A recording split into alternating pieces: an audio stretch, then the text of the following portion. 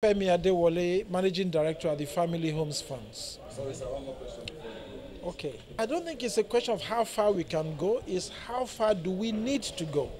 A significant number of Nigerians, as much as 40% of our population, are earning less than 20,000 Naira a month. Those people also need a home. I think the challenge for all of us who are in this space is to think through how we can ensure that that significant proportion of Nigeria's population have a decent home to live in and to raise their children. They deserve that. Thank you. Okay.